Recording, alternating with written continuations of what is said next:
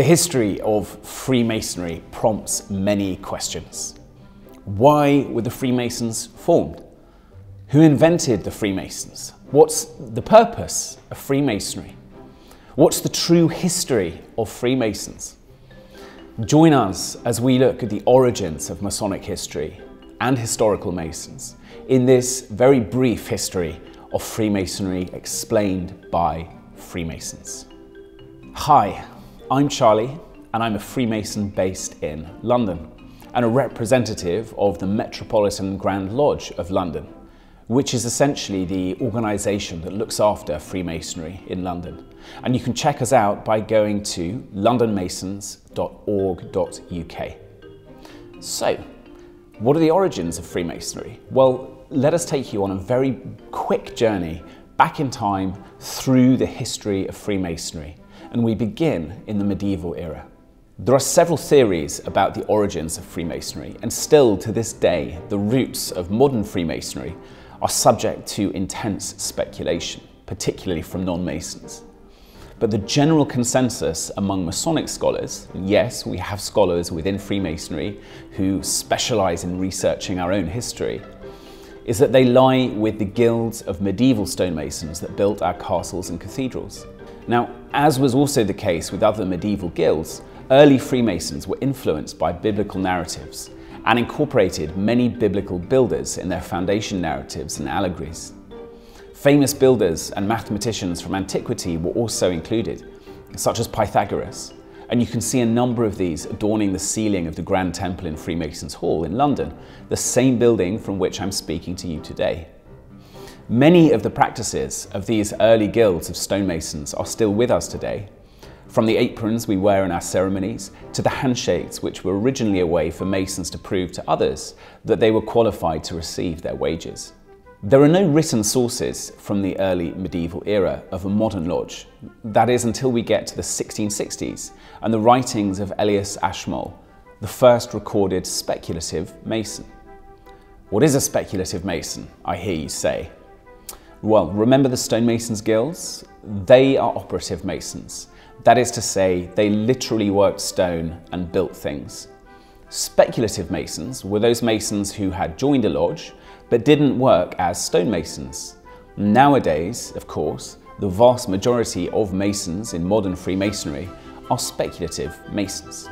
So Elias Ashmole wrote about his initiation in a lodge in Warrington in 1646, the first recorded evidence of the initiation of an English speculative Mason, notwithstanding the fact that those present and listed would have certainly been initiated themselves at an earlier date. From the 1660s, more evidence exists of gentlemen being made Freemasons. During what was one of the most divided periods in English history, directly following our Civil War, Freemasonry provided a social environment free from the political and religious divisions that had devastated the country, and as such it flourished. Still, today, politics and religion are topics that are explicitly prohibited in our lodges, precisely because they are so divisive. Freemasonry also flourished during the rebuilding of London following the Great Fire of London in 1666.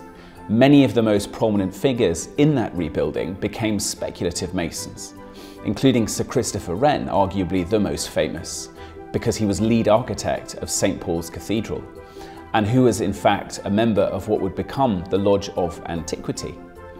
In fact, until very recently, they used one of the foundation stones from St. Paul's Cathedral during their ceremonies. So, what came next? The foundation of the first Grand Lodge. So, on St. John's Day, 24th of June 1717, 4 London lodges, which had existed for some time, came together at the Goose and Gridiron Tavern in St. Paul's Cathedral and declared themselves a Grand Lodge and elected Anthony Sayer as their first Grand Master. This was the first Grand Lodge in the world, and so was the founding of the premier Grand Lodge, the first of its kind anywhere in the world, and the origins of the United Grand Lodge of England. Its purpose, essentially, to represent Freemasonry and to regularise it across all of the lodges that had been springing up. Soon, though, a rival Grand Lodge appeared in London with different practices. London, Scottish and Irish Freemasons had formed a rival Grand Lodge in 1751, labelling the original Grand Lodge Moderns and calling themselves Ancients. The two rivals existed side by side, both at home and abroad, for nearly 63 years, neither recognising each other as regular. English Freemasonry's home has been on Great Queen Street since 1775, and after nearly 63 years, the two Grand Lodges in England united on the 27th of December 1813 to form the United Grand Lodge of England. This union led to a great deal of standardisation of ritual, procedures and regalia. Operating under the core values of brotherly love, relief and truth, now expressed in the guiding principles of integrity, respect, friendship and charity, English Freemasonry attracted people from all walks of life and spread around the globe. In the times before a welfare state, it created charities to look after the well-being of members and their families. And over time, that has evolved into a major support for charities of all kinds beyond Freemasonry through local communities and across the country. So, by 1814, some 647 lodges were in existence. The 19th century then saw a great expansion of Freemasonry both at home and around the globe. By 1900, 2,800 lodges now existed around the globe under the jurisdiction of the United Grand Lodge of England. United Grand Lodge of England's headquarters, Freemasons Hall, where I'm speaking to you from today, originally called the Masonic Peace Memorial, was built between 1927 and 1933. As a memorial to more than 3,000 members of the United Grand Lodge who'd lost their lives in the First World War. In the 3 years after the First World War, more than 350 lodges were set up. And in the 3 years after the Second World War, nearly 600 new lodges came into being. In many cases, the founders were servicemen who wanted to continue the camaraderie and friendship that they'd built up during their war service, and who were looking for a calm centre in a greatly changed and changing society. On the 14th of June 1967, the 250th anniversary of Grand Lodge was celebrated at the Royal Albert Hall. The centrepiece of the celebrations was the installation of His Royal Highness the Duke of Kent as our Grandmaster.